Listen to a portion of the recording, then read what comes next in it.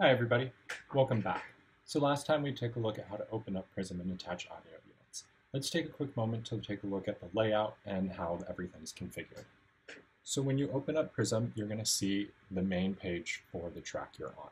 There are 16 tracks, each track is identical, and the only difference changes depending on whether you set it up as a tonal or a drum track. Once you have a track open, the screen is primarily divided into three parts. To the left, we have the various states that allow us to transform the MIDI signal from sequence to ultimate output, represented in the rough, linear version from down to up of the MIDI chain. So it goes sequence, fuse. If we were in a tonal track, we'd see the arp, cue, and then up. Below, we have the 8x2 matrix that is our sequencer. We can use this to add and remove sequence trigs. It'll change in various states to give better functionality depending on what's happening. You can always press and hold the settings menu and use the help mode to get a description of what state the sequence trigs are in and what they're actively doing. Finally, to the right, we have the keypad, or the multi-keypad. The keypad is composed of 4 different states that help you impact and change the various configurations of wherever your sequence is at. So the keypad will change depending on if you're in the sequence, the fuse, the hue mode, and there's a few other states that the keypad will adapt to offer the right functionality as you need to create a nice experience. So the keypad is made of 4 modes. The lowest, or the bottom one, is the transformation in the settings mode, giving you options to transform. Right now we're in the sequence. So we can quantize, we can follow, we can shift the notes left and right. But depending on where you are, this will always change. So fuse has different ones, hue has different ones, track select has its own settings. So think about what state of the device am I in, and then you can go to transformation to get the applicable settings for that state. Moving on, we have the keypad mode.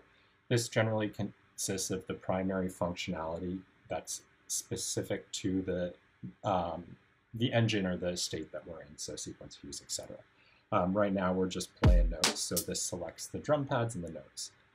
Moving on, we have the loop button. This gives us access to Prism's looper, which allows us to select any range of bars to play back, as well as up here on the right, the MIDI slicer. There'll be more videos on the looper and the slicer later.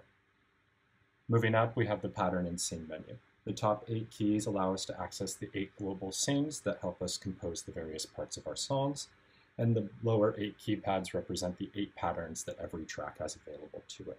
Certain functions and engines like the harmonizer and the hues have their own patterns associated to them, and you can see that by the changing of the pattern coloring to match hues instead of the red track color. Within the track, the other main things to look at, we've got our top bar. We have play, stop, record.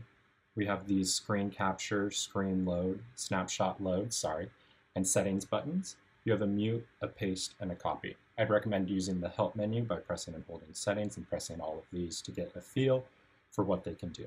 They all have press and long press functionality, giving them a lot of versatility.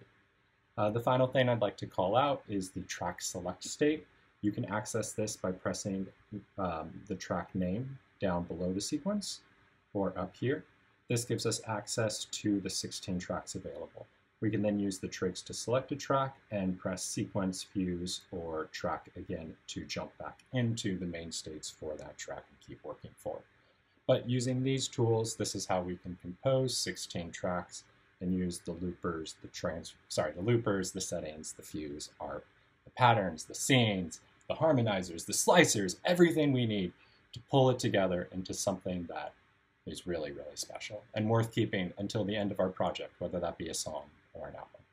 All right, thanks for checking this out. Next time we'll actually get playing with the device and we'll see how the MIDI sequencer works.